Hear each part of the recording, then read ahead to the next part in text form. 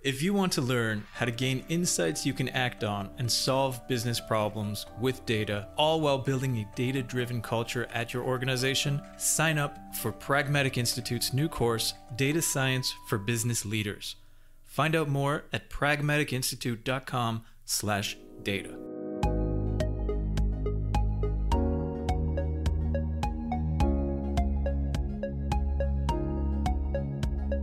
Welcome to Data Chats, a podcast by Pragmatic Institute and the Data Incubator, where we tackle data topics and trends with experts, industry leaders, instructors, and alumni.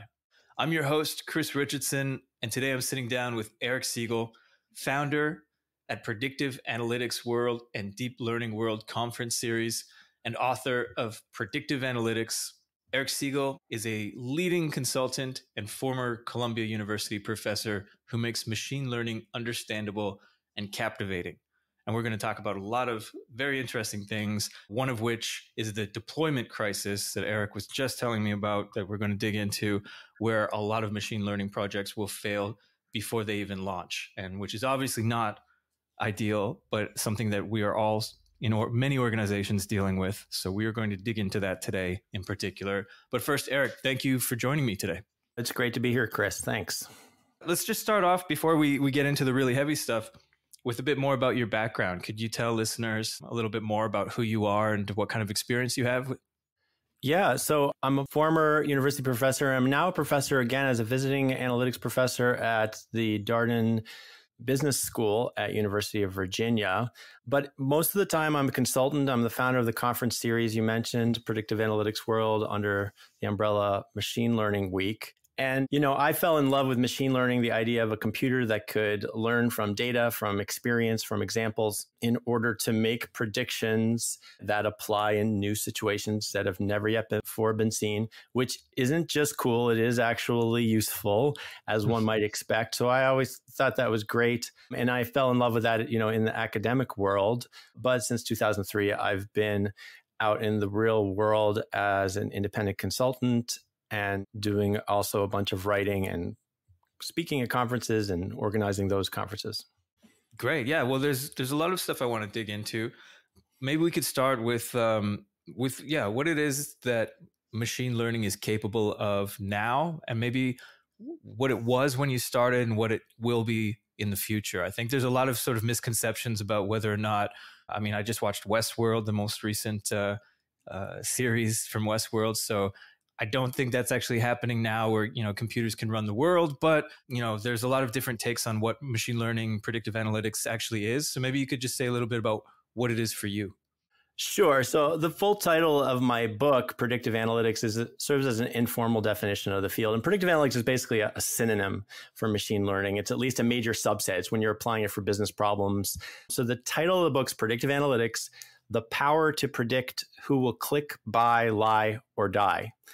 That's the end of the title, but of course it goes on, any kind of outcome or behavior for which there'd be value for the organization to predict in order to render large-scale operations more effective. And those predictions serve on a case-by-case basis, individual targeted operational decisions. So if somebody's likely to buy, then market to them. If this transaction is likely to be fraudulent, then spend the time auditing it as a human fraud auditor.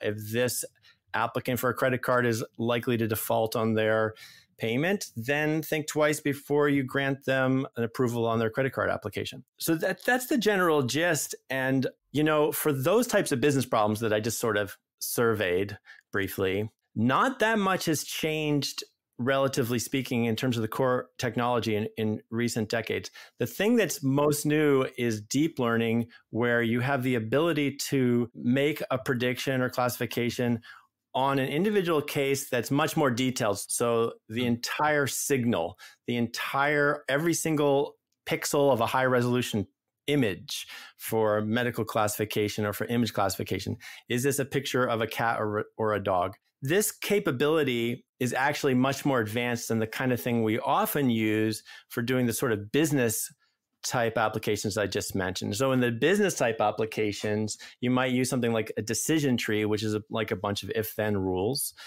or log linear regression, which is basically just a weighted sum with a little additional math added onto it. And in those cases, you don't hope to predict extremely accurately in the common sense of the word, right? We don't have a clairvoyance as humans or as computers. Is this customer likely to buy?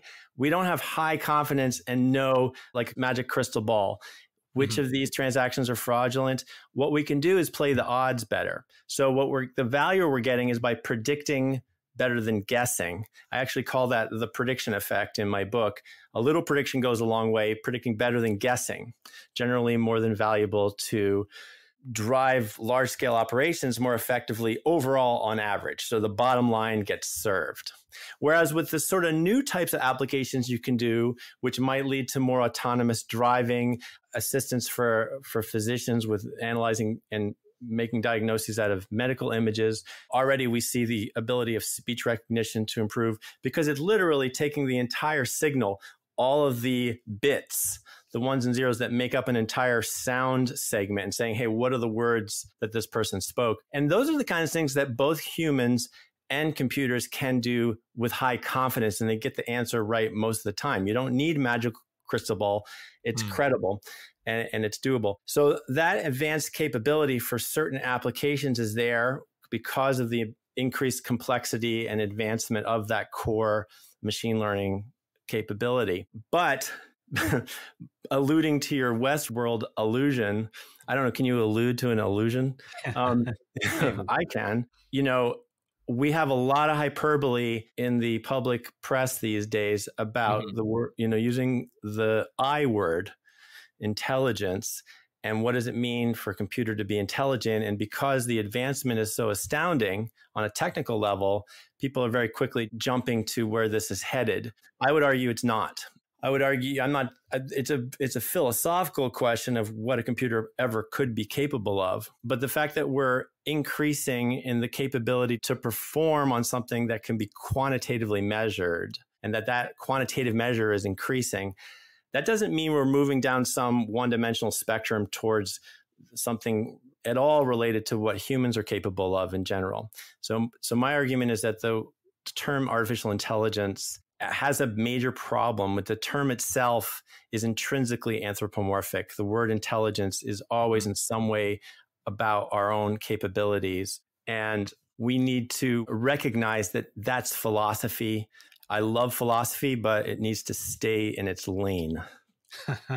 Yeah, well, let's get down to something very pragmatic, right? That's the whole point of the Pragmatic Institute and the Data Incubator is to say, these are great philosophical debates, but how do we solve problems? And so one of the major problems that we started to talk about is that a lot of great ideas or, potentially great ideas just miss the mark and don't even necessarily get deployed. And if they do, it fails at launch or before launch because of a bunch of things that are going on in organizations. Maybe you could say a little bit about those practical issues first. Yeah. Why do so many great ideas seem to fail in organizations?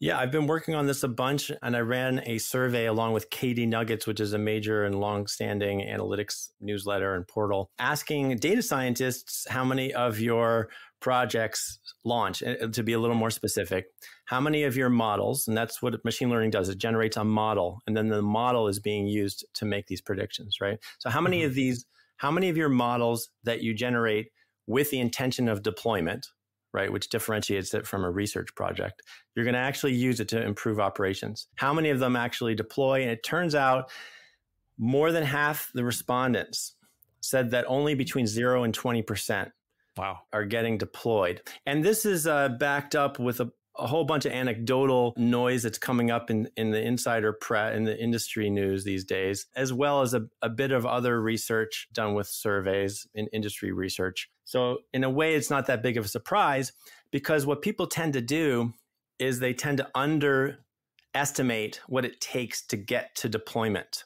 So just to put a little context on this, in this part of this conversation, you and I are putting aside the whole AI hype, AI philosophy question. Even if you don't drink one bit of the AI Kool-Aid and you're a senior expert practitioner in machine learning, when you're trying to start a new initiative at your corporation, you're still very liable to make this extremely prevalent mistake that leads to a lack of deployment. And the mistake is that we all, on some level, it's just human nature, we're kind of fetishizing the technology. I mean, of course, the core technology, the ability for the algorithm to derive generalizations from examples, that is, to automatically form the predictive model that then pans out, that does pretty well on situations never before seen. That's really cool. That's really exciting. That's the promise, right? That's the thing that's driving the project in the first place, not to mention all the excitement in industry these days. But the problem is, from an organizational perspective, to make value from that, you need to actually change the most important operations, large-scale operations. If they don't change, you haven't done anything to improve what the organization is capable of doing and its performance. The scores, the predictive probabilities output by the model on a case-by-case basis need to affect that change. They need to be integrated into existing processes. That's not the rocket science part. That's just change management. But we're not calling these projects operational improvement projects that happen to use machine learning. We're calling these projects machine learning projects. And because of that, we're just automatically underestimating what it takes and undervaluing the need for the right kind of proselytizing and socializing of the operational change across the organization outside of the data science department or your cubicle. Yeah, I mean, you hit on a few really interesting points about who should be in the room, who is in the room in these organizational meetings or changes. And I wonder if you could say more about some of the roles, because I feel like there may be an impression in some places where the C-suite says, we have a lot of money right now. We want to go and be prepared for the future. So we're going to hire the smartest computer engineers or data scientists or a group of people.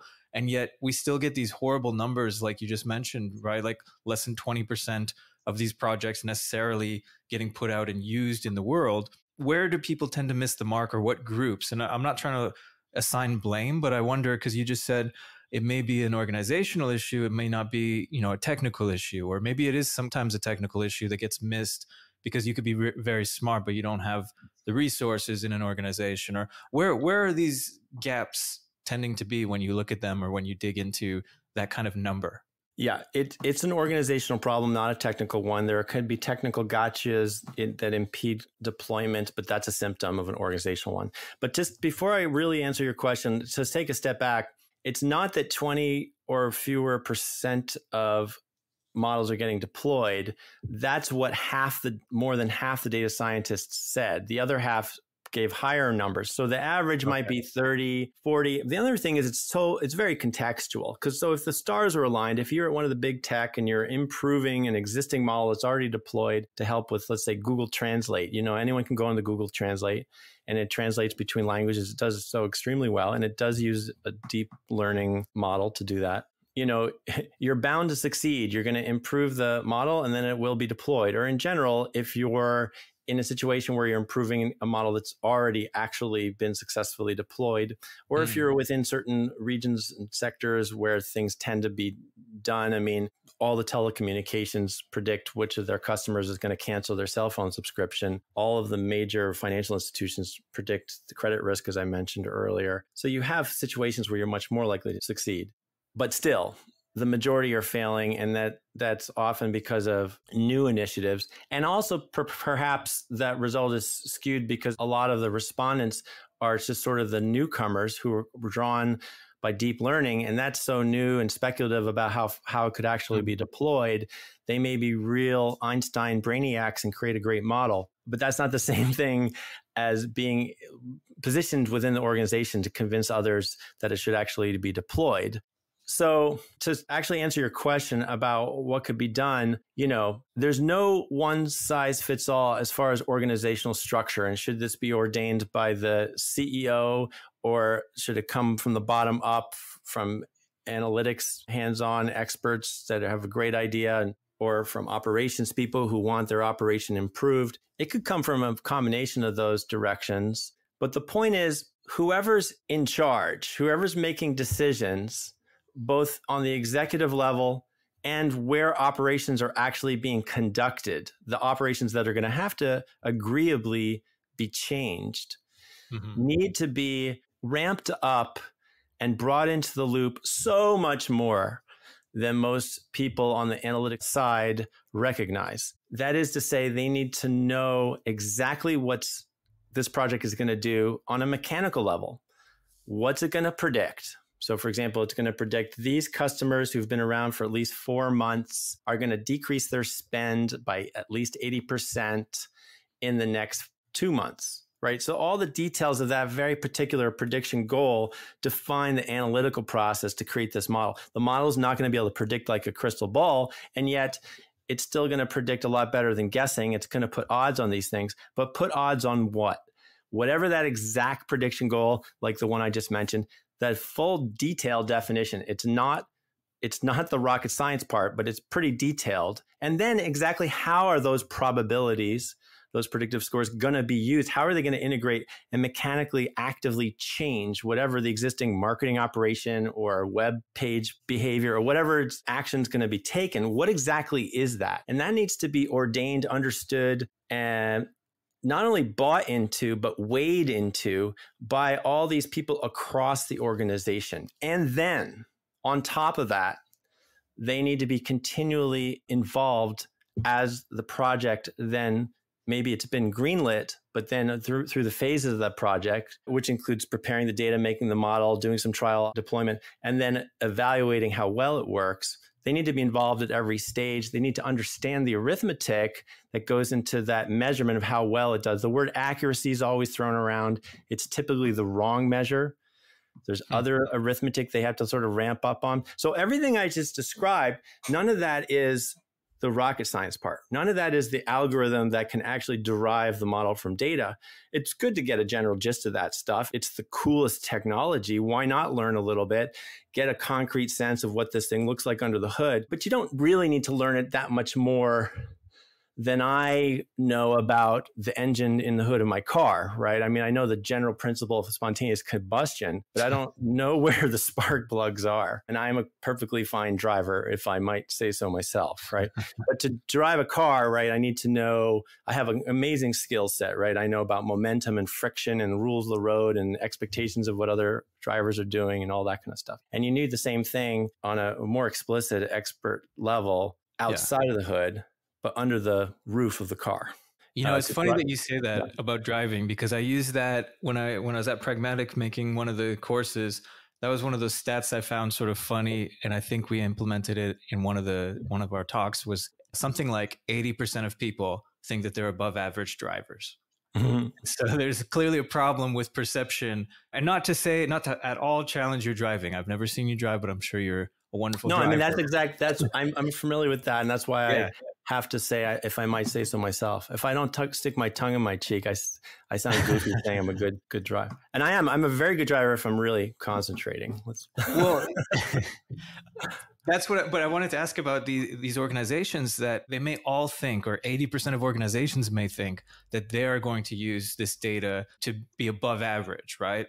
But if everyone is thinking in that way, I wonder what actually separates a great organization when it comes to this kind of predictive analytics versus an organization that may think they're great, but actually, you know, objectively, if you get some measurements, are not doing as well as the average. Like, how do you know that you actually are doing a good job in predictive analytics versus hoping or thinking you are? What are some keys? Well, it's not that hard to look good without actually being good, but the bottom line measure is pretty straightforward. And that's what's so great about machine learning and supervised learning, where you're learning from labeled examples, where you already know in the training data what the right answers are, is that there's a very concrete measurement of just how well it's predicting. And then, of course, in the sermon that I'm giving today, not just how well it's predicting, but how much it's improving operations according to some business metric, some key performance indicator.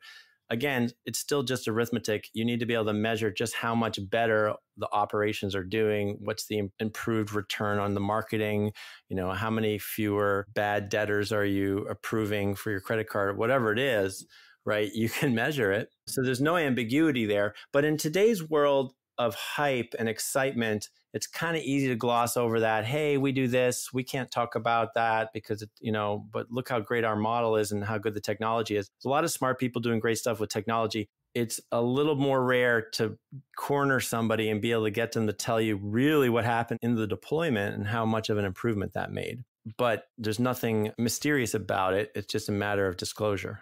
Yeah, and I wonder what happens in a lot of these cases, like where it actually drops off. So let's say, you talked about everyone needing to be on board and supportive of an initiative and to have some key metrics ahead of time, right? So they know what they're measuring, they know what their goal is. But let's say if there's an organization that says, I don't know, we want to decrease churn by 10% by the end of the year, and we want to do it in this way. So they have, clearer goals than I've just mentioned. And then they are able to design something that would hopefully, at least using their data right now, reach that or tell them whether it's possible to reach that. I think a lot of organizations can sort of get to that, or at least people can get on board and say, yeah, let's go for it. I promise to implement what you suggest after you do this research. And yet, like we've just been saying, a lot of these things fall off. Where do they tend to fall off if you start off with a agreement from the top down or bottom up, however you want to view the organization? How come they drop off eventually? Or what are some of the key things that often drop off if people all agree, like, we're going to get behind this project at the beginning? What happens?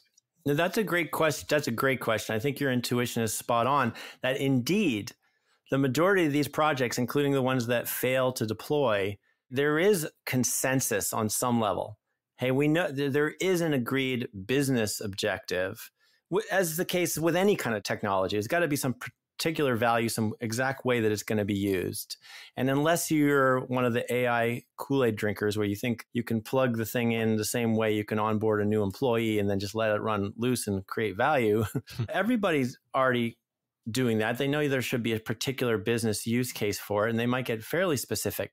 My conjecture here is that, in fact, they need to get a lot more specific, and there needs to be a lot more ramp up from the decision makers and the line of business operations managers and the executives to really get a concrete sense of what this project is for. The core technology is the best, coolest, most advanced, and that's fine. That's true. It's the most potent, the most powerful, at least in potential, type of technology. But that doesn't mean it's intrinsically valuable. And people, this kind of socialization of what it's going to take to deploy it, what that real change will entail and who must greenlight it and the way you mitigate the risks when you make that deployment, this all needs to be so much more heavily indoctrinated and socialized and educated on than most people recognize. Because then, as you're sort of alluding to here, when it comes down to it, the data scientist says, okay, I got the model ready. We're ready to go make this big change. And then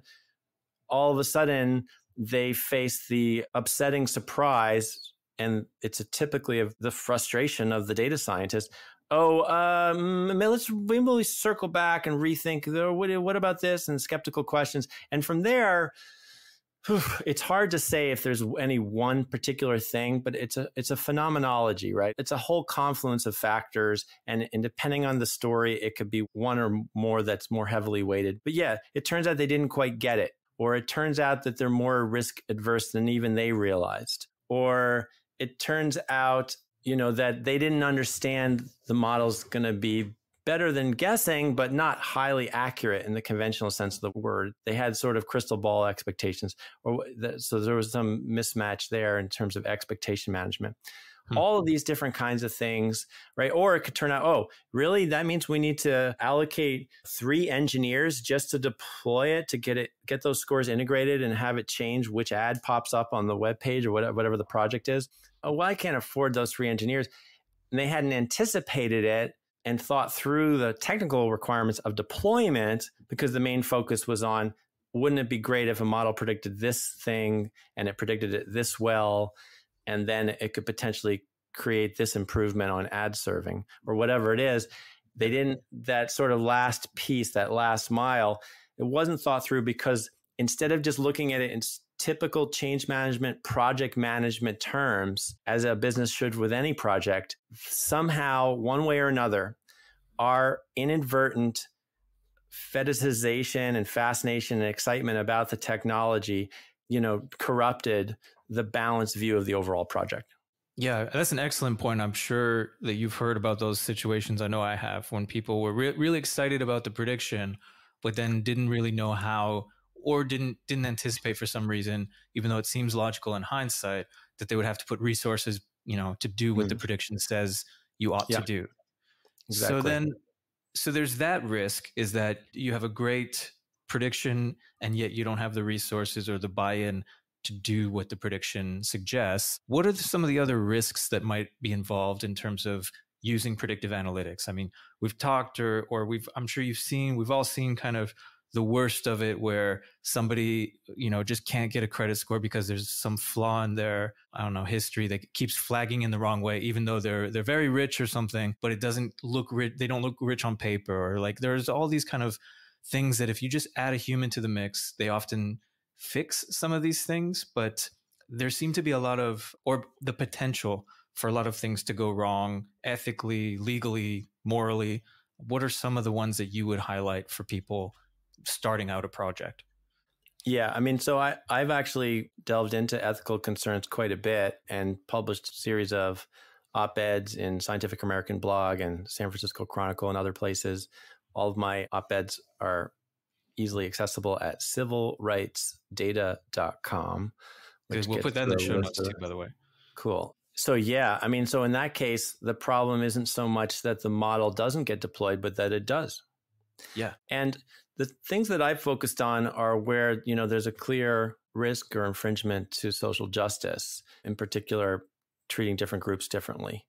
Mm-hmm. What you just mentioned about, the system is, wrong. There's a piece of corrupt data and therefore it's mangling.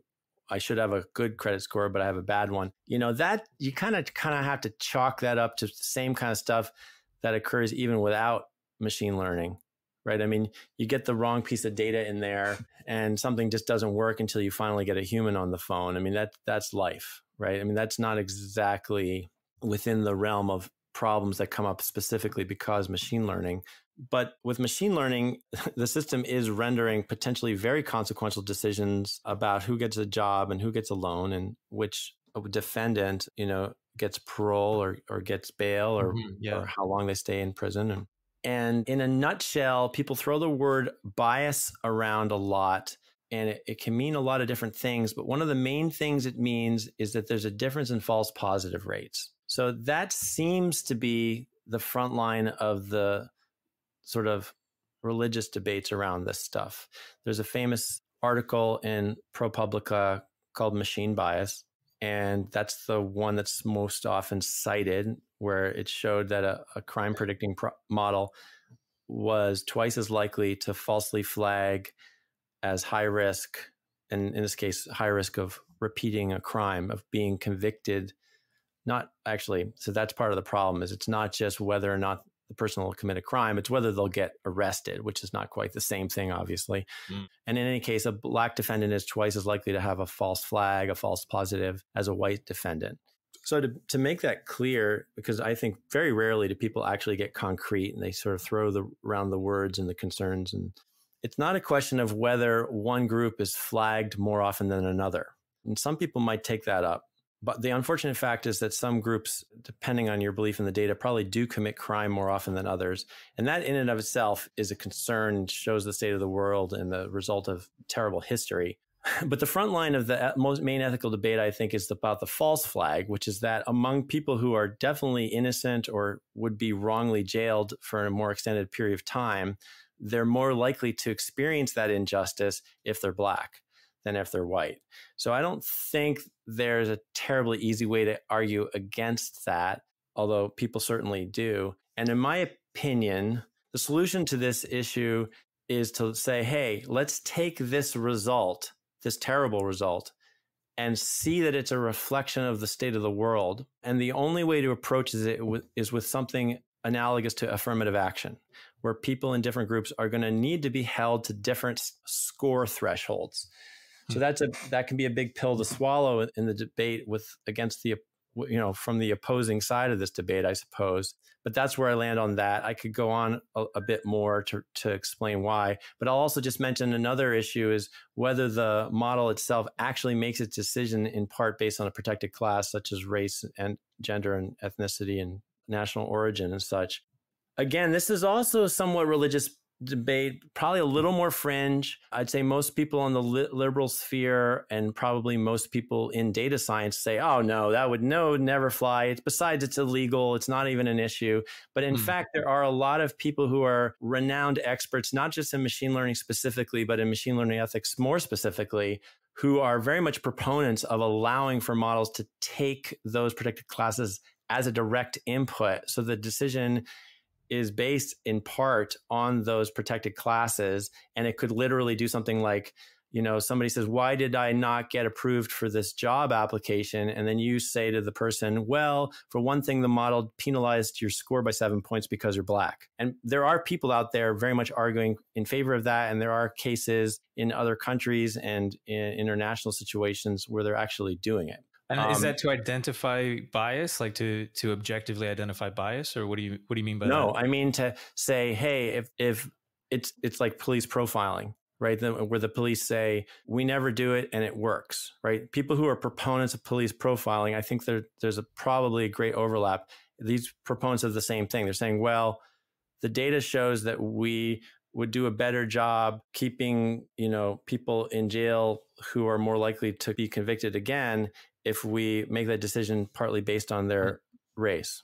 Well, you know what? I think probably a lot of people listening, I would gather, are somewhat aware of the data and ethics questions surrounding things just like that, like law enforcement, medical issues, real estate in some cases, and redlining practices. There's a lot of sort of famous terrain, but a lot of people listening, I think, would be working at places where they may very well say, like, I'm trying to sell more Coca-Cola, or like, I'm trying to get people to subscribe to my phone company's plan and not the competitor. So I'm not involved in a lot of these ethics debates. I wonder, where are there potentially ethical questions where it's not so obvious? So you're not talking about putting people in jail based on their race or ethnicity, but in fact, maybe there are questions about if you're selling a soft drink and you're using data, here are some things you might want to consider that maybe you didn't.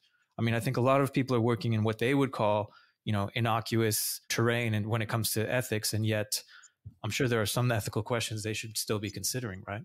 Well, sure. But I mean, if the decision is whether to send somebody a coupon for a free topping on their pizza, it's going to be hard to find a case, although I'm sure somebody could find an example.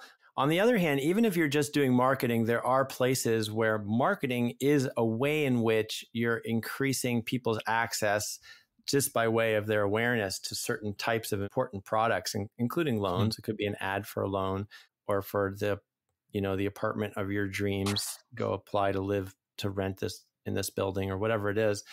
So it's very much applicable in those types of scenarios just as well. But taking a broader step back, I've talked mostly here about ethical concerns where we're concerned with the input to the model, but sometimes the output of the model is actually divulging something by predicting something sensitive. So are you familiar with the story about Target predicting which customer is pregnant? Yeah, but why don't you say that briefly? I'm sure a lot of people have heard that. I think we even mentioned that in one of our courses, but not everyone has. So please. So this was a publicity debacle for Target, and it was my fault because I told. Yeah, I had. Okay, I've heard of this story. I've never heard of the person behind it.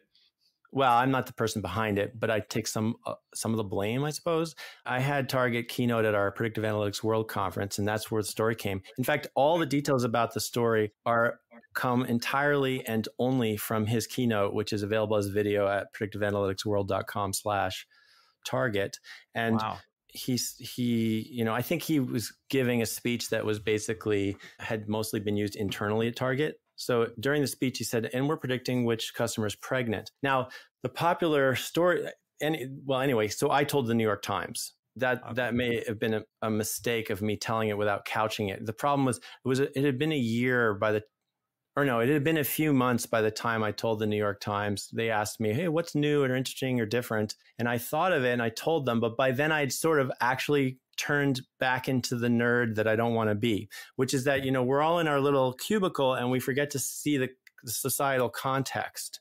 But in the moment he said it on stage, I turned my head and looked at the rest of the audience behind me because I was sitting on the front side of the room for people's reactions, and everyone had a blank face. And I thought, well, geez, that may not go over so well. But a few months later, when the New York Times called me, the honest fact is I forgot that could be sensitive. And I thought, oh, it's interesting, cool, it can help with marketing.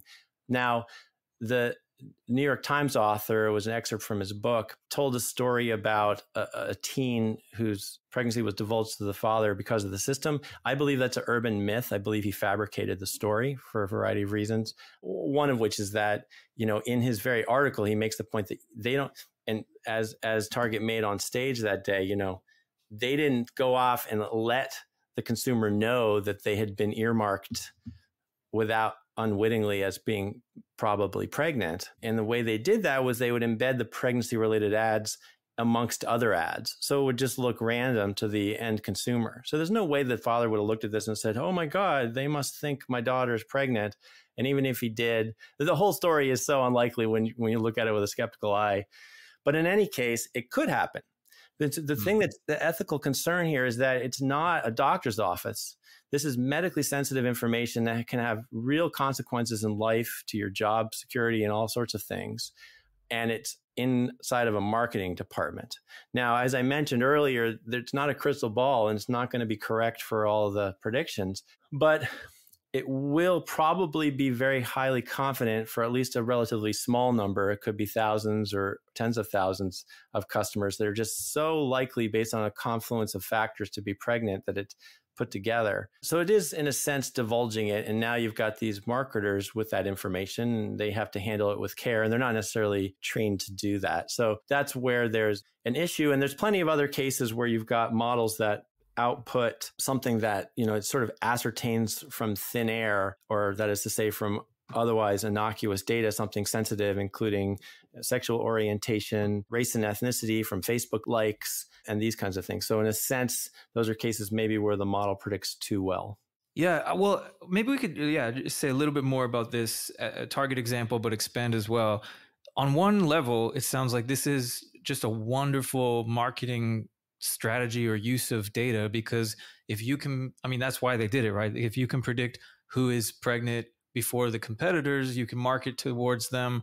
And then if they start, doing a registry, buying all their sons or daughters' clothes from Target, they may be 18 years of great customers, as the child grows up. Mm-hmm. On the other hand, of course, it is medically sensitive if you're going to divulge, and we can talk about the validity of whether Target actually did or not. But if you were to divulge information like, hey, you may be pregnant, or, you may be having a heart attack in the next 5 years, according to our data, all of these kinds of things are sensitive, but also very valuable for an organization.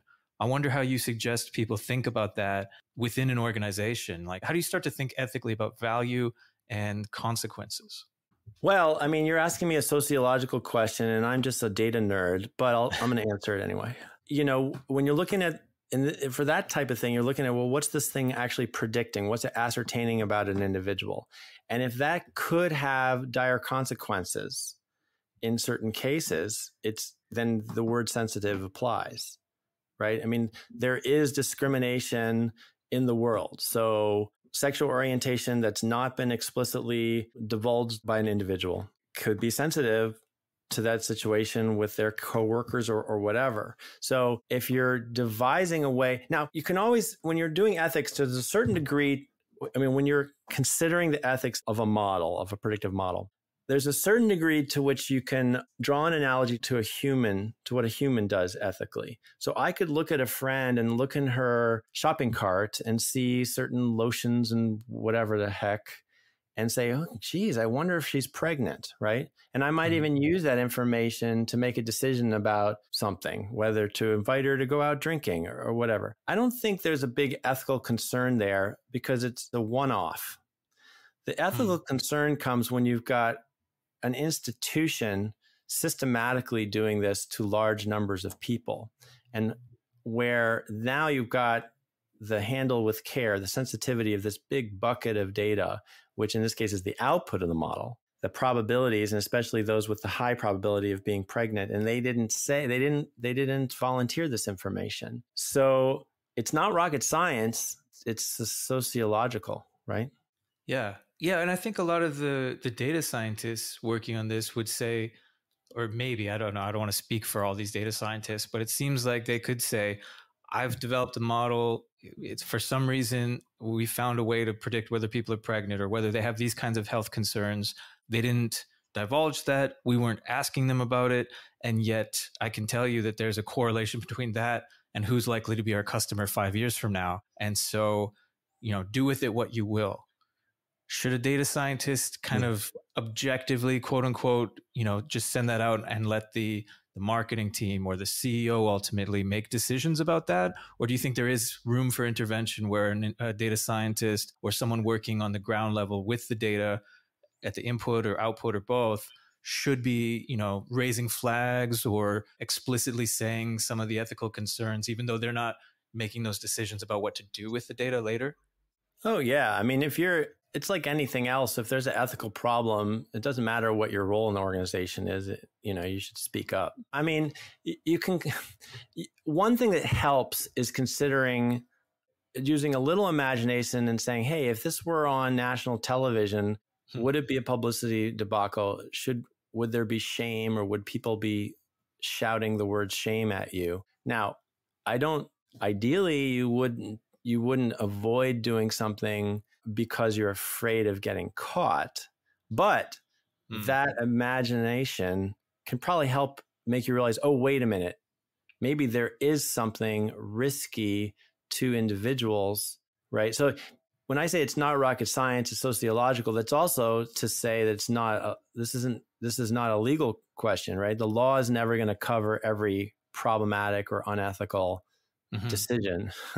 So there's a humanistic side, and it doesn't matter how much of a technical genius you are or how quote unquote purely technical your role in the organization is, you're still operating on planet Earth within this society, and hopefully you care about people. But therein lies the sort of growing pains of this industry, which is that when you are in the cubicle, so at least figuratively speaking, it's very easy to sort of lose the forest for the trees and just trying to get the technical issues to work, both quantitatively, mathematically, and engineering wise. And you very quickly lose track of, it's strange these days how an ethical misstep is brought to public light in an opportunistic way by a journalist.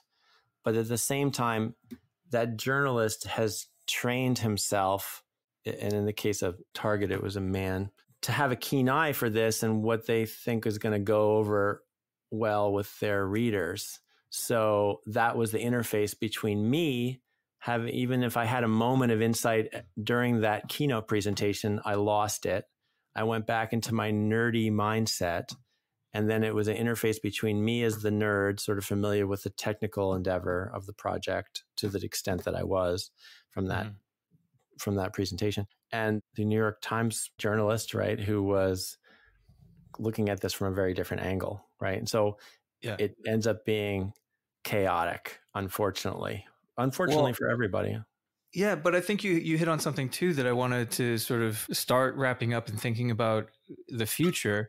That was a learning moment, I think, for so many people involved in data, people involved in marketing, people involved probably in public relations and journalism, right? That Target scenario just keeps coming up because it was such for lack of a better word, a valuable moment where people realized in a very specific way what the technology was capable of doing and what some of the ethical implications were, where it wasn't so clear before necessarily, or at least not to a huge group of people. What do you think we ought to be thinking about going forward? Or where do you see some of the questions, or where should we focus some of our attention when it comes to looking to data to get value for organizations? Where is that going, or where do you see some of those next debacles or insights or just moments where that's the next thing we should be thinking about or the next thing we should be worrying about potentially? Yeah, I mean, you're right that the Target story was a first of its kind. I think it was sort of the first big publicity debacle about algorithms in general, right? Where the word algorithm largely refers to machine learning, even though it's a more general word in principle. I would say that overall there's very much a positive side to all of this, which is that we have a huge opportunity with the advent of machine learning, because the advent of machine learning is the advent of automating and optimizing more decisions. And in that endeavor, we can double down on a society that tends to only increase a lack of opportunity for certain groups. Or we can say, hey, not only is the quantitative analysis a way to bring to light and examine in a new way the extent to which there's unfairness, it's also, because it's being deployed, a platform on which to actually implement remedies. So that, for example, if you go back to the legal case, you've got judges who are being served a probability. The system is saying, hey, this person's 3 times more likely than average to be rearrested. And then that judge will take that into consideration amongst other things. But that's where you're deploying it. In that case, it's decision support rather than decision automation. The human judge is making the decision. It's being supported by the output of the model. But on the front lines there of that deployment, the judges could be so much more educated as far as the ramifications of the system, the historical inequities that are being reflected by these probabilities, and the actual quantitative result of that, to help give them pause and recognize the degree to which, the race of that defendant, for example, has indirectly but substantially influenced the probability, the risk score that they're looking at. So I think overall we have a big opportunity here. Yeah. No, I think you're right. And I think those are good scenarios to think about as we move into the future, whether you're somebody who's making decisions about marketing or you're somebody who, literally can be making life or death decisions for certain people. We have that same issue, right? Where how much do we want to rely on these predictive analyses and what can we do or what should we do with them? If people are listening to this and they want to start doing something, let's say in the next day, to just either make improvements in relation to these kinds of things or just to think more critically about these kinds of things, what would you recommend they do to make a change tomorrow that would affect how they use or how they think about predictive analytics? Well, I think that perhaps a greater proportion of modeling products do have the potential to affect social justice on some level than you may have estimated, but I don't know what the proportion is. I think that this whole machine bias and the difference in false positive rates is something everyone should ramp up on. And I have a few videos on YouTube that get into it in detail. They're, the free YouTube portion of my online course, which doesn't focus on ethics, but has a whole bunch of ethics in it. So there's 3 in particular on machine bias. So that should be easy to find, searching my name, Eric Siegel, and machine bias on YouTube. And they're short. They're like 7 minutes each, but that's enough time over 3 videos to actually get into some of the arithmetic. It's detailed arithmetic. It's not rocket science, but it's pretty elusive. And most, even senior practitioners, haven't quite thought it through about what exactly this is and what it means and what are the ramifications and how should we interpret this as humans. Yeah. Yeah, I mean, it's a lot to think about. And yeah, I really appreciate you talking to us today on Data Chats about it. You mentioned YouTube, but I was going to ask you, if people want to know more about you or your work, where else might they want to look? Sure. From my book, thepredictionbook.com, for my course, machinelearning.courses, and the conference is machinelearningweek.com. Well, I really, appreciate it, Eric. I think we all listening got a lot out of it, and a lot of scary stuff, but also a lot of positive, potentially really positive stuff can come out of this kind of discussion. I think everyone should be having more discussions like this. And so I want to just thank you for leading the way in some respect for that. Sure. Yeah. Thanks for the great questions and the great conversation. I appreciate it very much.